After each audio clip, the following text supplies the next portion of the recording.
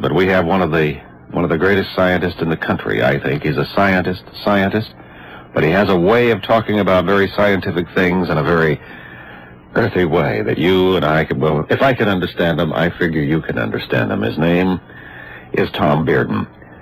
Tom has been deeply involved in the research of many of our weapon systems, our computer systems for doing all their maneuvers so we don't have to send all the armies out to sea.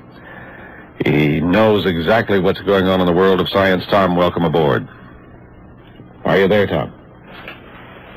Tom? Yes, I said thank you, Bill. It's a pleasure to be back. Well, I didn't have you turned on. Oh, okay. I was glad to have you there.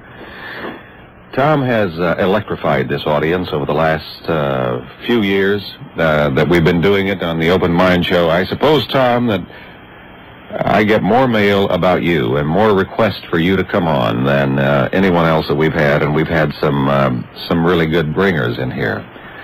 And well, I certainly appreciate that, Bill, and I certainly appreciate the audience writing those letters. They have written the letters. You've electrified us about free energy devices, about the scalar interferometers. You have another thing on your mind tonight. Let's get scientific. What's happening with the weather? Is it being manipulated? Is it being controlled? Or is this nature doing its thing all by itself? Well, in my opinion, it's being strongly influenced by outside devices and outside means, particularly the weather over North America itself. Let's get into that, because it's affected a lot of people. Lives have been lost here in the United States of America.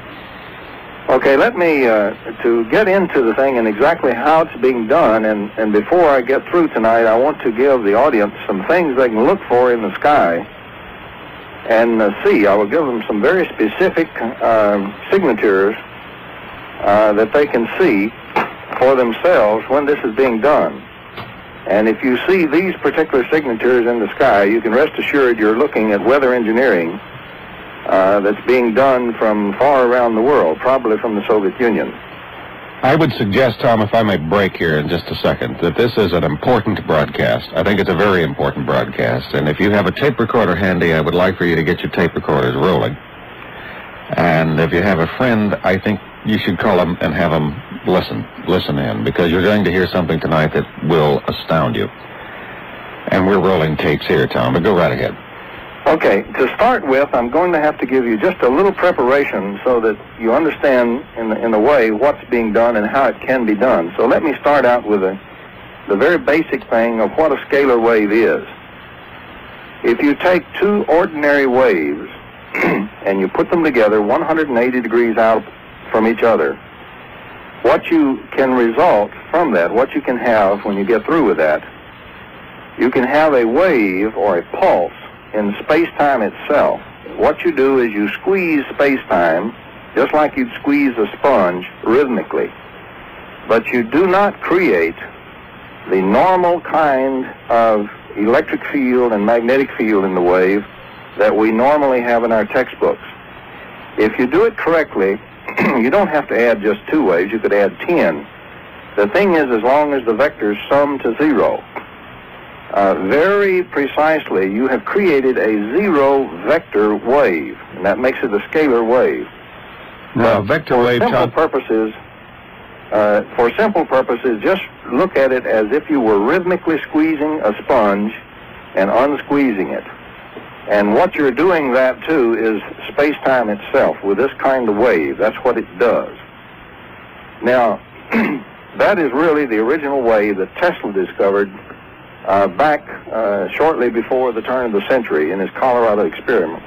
Mm-hmm. Now, this kind of a wave can be easily made in the laboratory, and it can be proven to exist, and you can use it. But I want to tell you a couple of things you can do with it. If I take something like a pencil beam radar, something that transmits a very narrow beam, and if I cross two of these beams, that is, two of these scalar beams, not the normal beam that you make from a normal radar, but this particular kind of beam, in the little area where they cross, the interference produces ordinary energy, ordinary electromagnetic waves. You can stick something in there and you can certainly detect that. It looks like the normal stuff. The difference in this interference pattern is that we are now putting in the zeros and creating the non-zeros in the middle. The way we look at it with normal wave interference is we put in the energy, and the out-of-phase interference can create the destructive zones or the zeros. We do it just backwards here. We put in the zeros, and in the middle, in this interference zone, we create the ordinary energy. So what we're saying is, with this kind of a wave, which a normal detector will not detect, you can stick an antenna right up in the middle of it if you've got a good one, and you will not see a detection on your oscilloscope.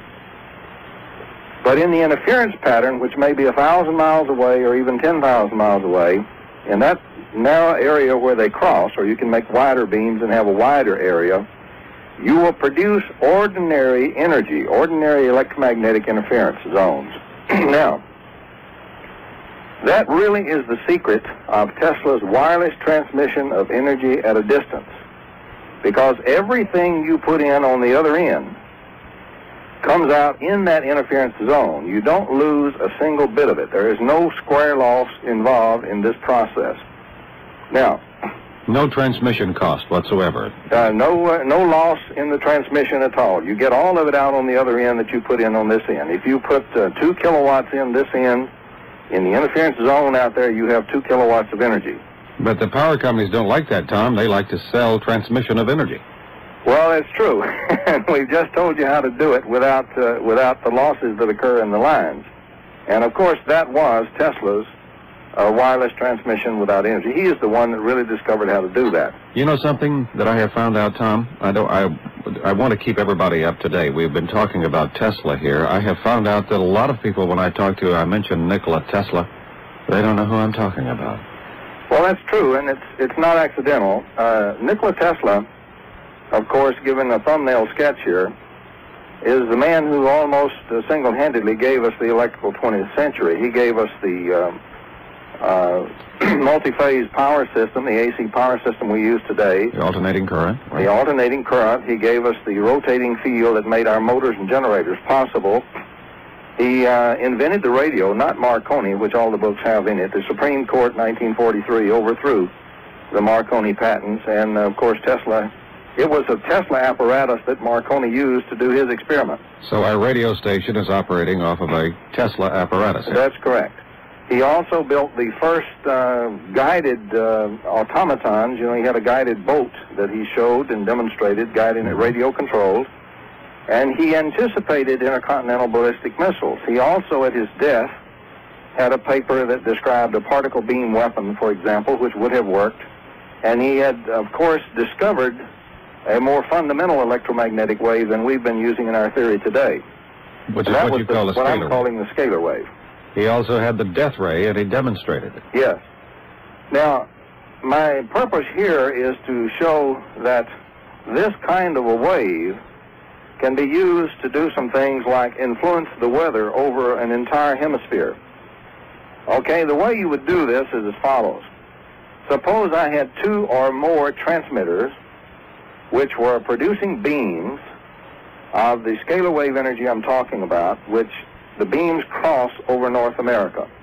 They all converge and cross over the United States and Canada.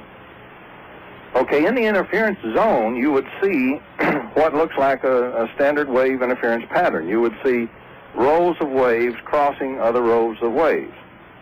Now, as a matter of fact, that exact pattern a friend of mine and I have seen here over Huntsville, Alabama, running from north to south as far as the eye could see.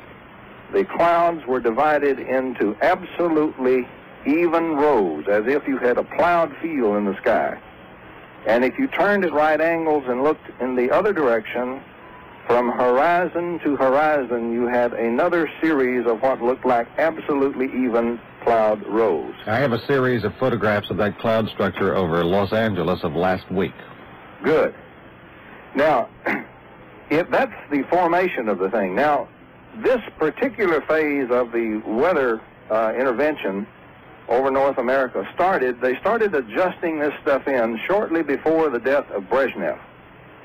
Now, the signatures of adjusting it in are as follows. what you will get when you're starting to deposit and pop out energy here and there all over, at certain nodal points where you get pretty good pop out, dump of energy, you will get low-level atmospheric booms.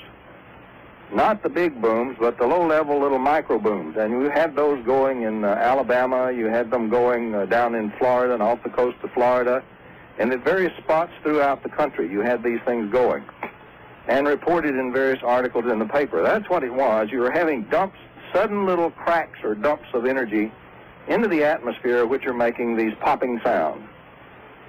The other thing that you can have them doing is you can have them being dumped into the ground, and so you can have a series of little micro quakes, particularly when they're in areas where you normally don't get those things.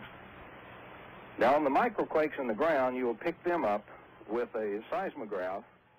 They won't look